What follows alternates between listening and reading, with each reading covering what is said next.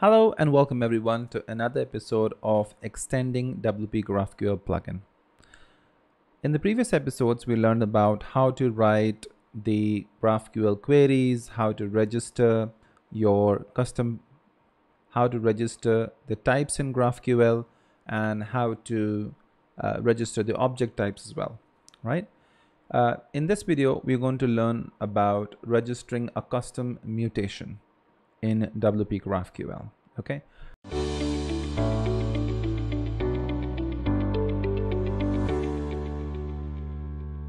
So let's take an example. Now let's say that you're building an add to wish list functionality in WooCommerce. Now you know that when you're working with headless WordPress, add to wish list mutation is not available by default. So we can build one, and I'm going to show you what we will build, and it's pretty interesting. So if you take a look, you have an option to add new mutation over here, and then I can name my mutation. Let's say add to wish list. Okay, so that's my mutation, and then I'll remove the and then if you scroll down, you have this add to wishlist mutation. This is something that I have added custom. This wasn't available by default. So if I click on it, you can see that it takes input. So it takes certain piece of information, it takes client mutation ID, and it also takes the product ID, right?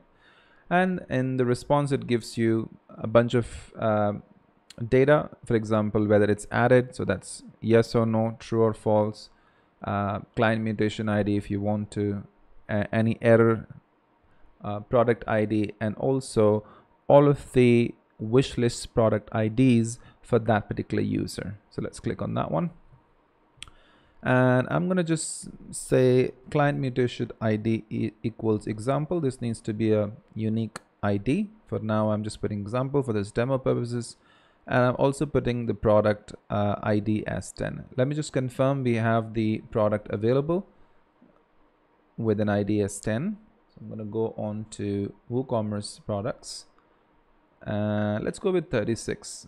I'm assuming that you've already installed WooCommerce plugin and you've set up your products and you have a WooCommerce running website in the backend. So I'm going to go with the product ID 36. Okay.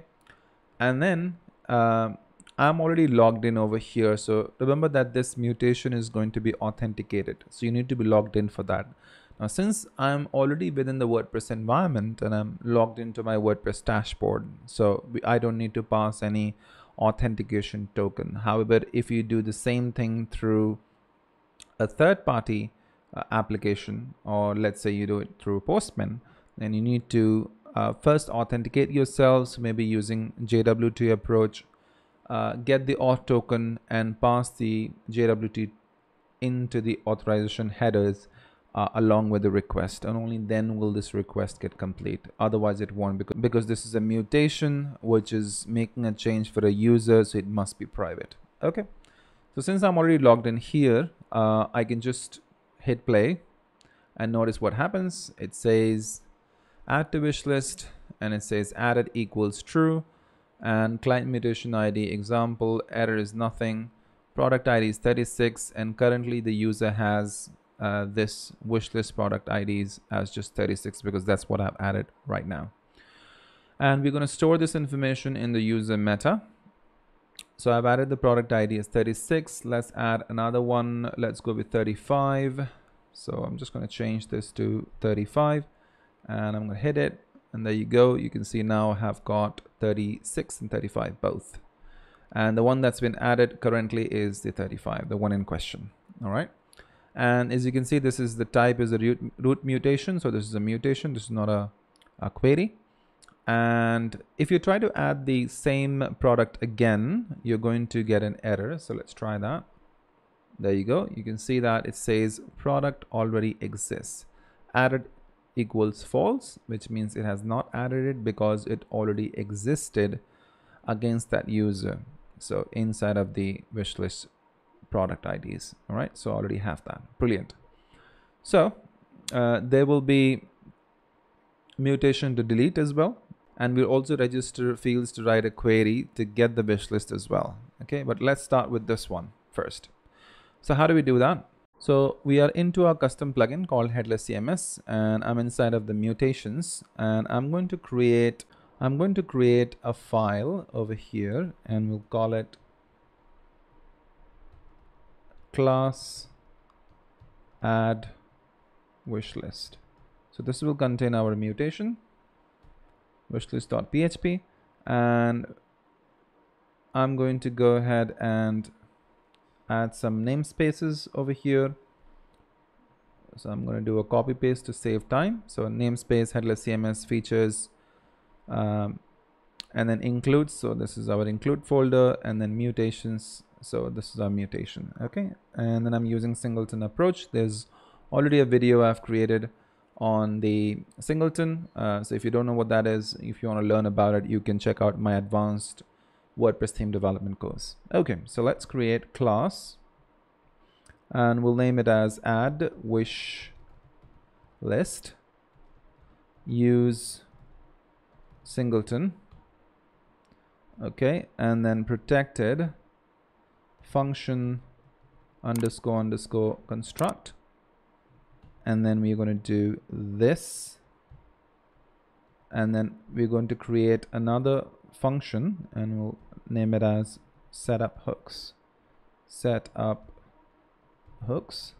This is where we will call our actions, and I'm just going to call this function setup hooks. Okay, then I'm going to do add action GraphQL register types, and then we'll call our function, which we'll create in a moment. We'll call it as add wishlist mutation. Okay, and before even registering this action, we should check if class exists WooCommerce, because if WooCommerce doesn't exist, then it doesn't make sense to go ahead and register our fields, right? Okay, so in case if the plugin is not active, then we don't want to go ahead and do anything. All right, so this is the function we're going to create. So I'm going to say public function add wishlist mutation, and inside of that I'm going to call a function, and that function is called register GraphQL mutation, this one. Okay, and inside of this is going to ask for the mutation name. And so what is our mutation name? Our mutation name is going to be add to wishlist. So this is our mutation name, so let's go ahead and do that. And then next parameter will be an array of options. The first thing it's going to take is the input fields, so input fields, and then inside of this is going to take, so you can define your input fields, like what all do you want to give as an input. So I want to give product ID. By the way, client mutation ID is available by default as your input, so you don't need to register that, but you do need to register the product ID, because that's what you want to pass to let it know that which product needs to be added to the user's meta. Okay, so inside of this I need to register the type of it. So what type is it? So you can see that it's an integer, so I'm going to say type equals integer, and then you can put a description here. So if you look at the docs, then you'll be able to see as to what it is. Okay, so product ID headless CMS. Okay, so that's your input field. Now we also need to give it an output field, so I'll say output fields. So what do you want to get as a response? That's what it needs to know. So I'm just going to copy this so that I have to do less of typing and I can spend more time explaining. So I'll say added, type will be Boolean. So see, these are all of the output fields we need. So added, So I'm putting added, and since this is Boolean, true or false, right? This one. That's why I'm putting Boolean over here. All right. Description true if the product is added. Okay. False otherwise. All right. So that's added. And then the next thing we need is basically the product ID, which is this one. All right. And this is going to be an integer, and this is going to be the product ID that was added or in question.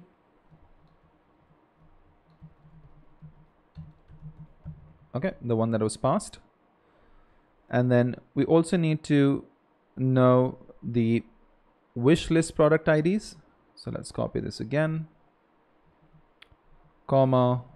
So next field will be wishlist product IDs, and that's going to be an array, right? Because this is an array, and so the type, instead of integer, it's going to be a list of string. Okay, because as you can see that this is an array and these are strings inside of them. Ideally this should have been integer, but it's fine for now. Let's just keep it string. But for your need, if you want to turn them into an integer, you can do that by changing this type to integer. It's up to you. Okay. The last but not the least, we need error as well. So I'm going to, before I copy that, I just describe this over here. The product IDs in the wish list.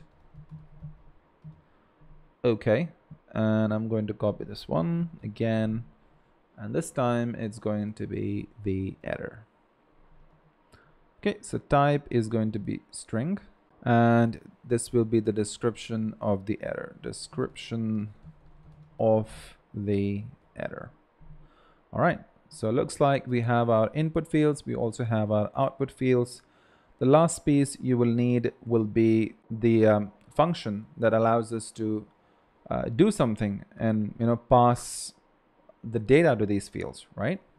So I'm just going to minimize this one, input fields, output fields, and the last one will be called mutate and get payload.